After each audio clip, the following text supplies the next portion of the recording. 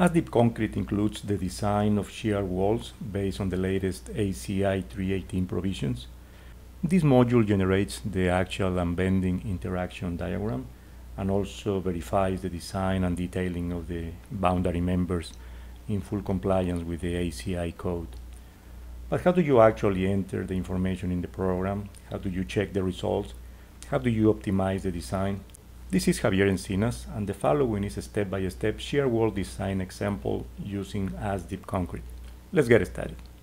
Per the statement of the problem, design a first-story reinforcement for a 23 feet 6 inches long shear wall in a 152 feet high 16-story residential building. The building columns at the ends of the wall are 36 by 36 inches. The structure is in a seismic design category D based on SDS of 0.92. Use F'(C) 7500 psi and Fy 80 ksi. The loads are the following: dead axial load 2500 kips, live 1000 kips. Also in seismic, moment 25,000 kip feet, and the shear is 800 kips. So the goal is to completely design this shear wall according to the ACI code. Let's get started. This is the template of a shear wall design in ASDIP Concrete. In the Geometry tab, the Wall Web tab, you enter the geometric information given in the statement of the problem. The wall length is 23.5 feet. The wall thickness, for now, we will assume that is 24 inches. Then we will assume some reinforcement for now, and we can change it later. Number 7 at 9 and number 7 at 9, vertical and horizontal.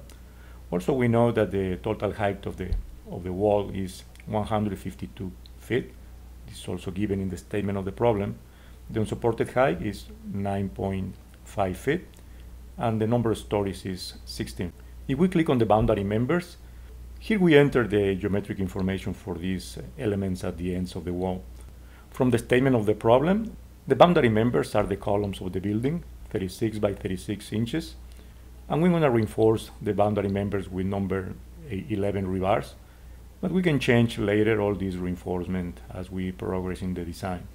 If we go to the Materials tab, here we enter all the material properties: concrete, F'(C) 7.5 ksi, and steel, Fy 80 ksi. If we go to the Loads tab, here we enter all the loads given in the statement of the problem. We know that the dead load, vertical load axial, is 2500 kips. Live load is 1000 kips, and finally in seismic is 75,000 kip feet moment, and the shear is 800 kips. Also, since this is a seismic zone, we click on the show parameters, and here we are specifying the SDS, which is also given in the statement of the problem, 0.92, and also the redundancy factor rho, 1.30. With the loads information, the program calculates the load combinations according to the ASE 7 1016. This includes also the seismic provisions. At the right, if we click on diagrams, this is the interaction diagram generated by the program according to the information just given. This is the nominal interaction diagram with phi equal to 1. This is the design interaction diagram with the phi calculated according to the zone of the loads. The points represent the actual loads factor according to the load combinations. And we can see here that all the loads are inside the usable area of the design interaction diagram. Numerically, we go to the Detail tab at the top. Here the program calculates the wall properties.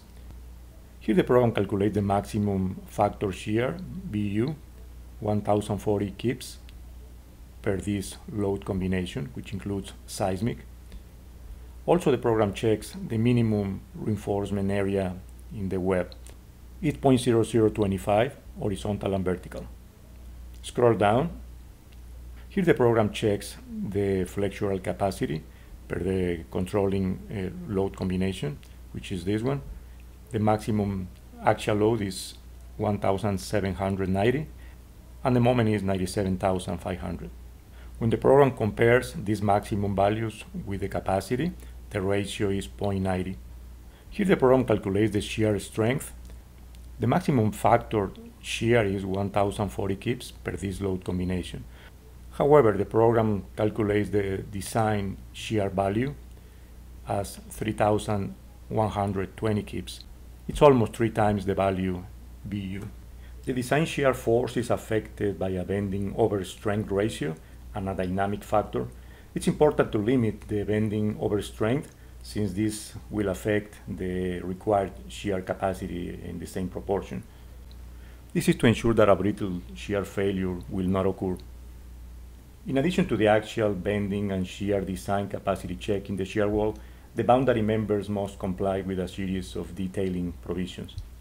For example, the maximum horizontal and vertical spacing of the rebars, also the hoop length and width, and also the transverse area in the boundary members. In this example, the bending over stress is the distance from this load to the nominal interaction diagram, assuming Fy multiplied by 125. This overstrain ratio is considered in the calculations to find the design shear value. If we go to the Condensed tab, we can see a detailed set of calculations, but grouped by topic, but also by load combination. Here is the interaction diagram generation with the most important points. This is the wall strength section per load combination that compares the applied axial and moment versus the capacity phi mn and phi pn. This is the shear strength calculation, the dynamic factor, and also the bending over strength factor, that all those contribute to the calculation of the design shear force. And finally, the boundary member design, which checks multiple provisions in the ASCII code. As you can see, it's very easy to design a shear wall using ASDIP CONCRETE. We were able to complete and optimize the design in just a few minutes. That otherwise could take hours if you try to do it by hand. If you like the software, please visit the website www.asdipsoft.com. Please subscribe to the channel if you want to receive notifications in the future for similar videos. Thank you for your attention.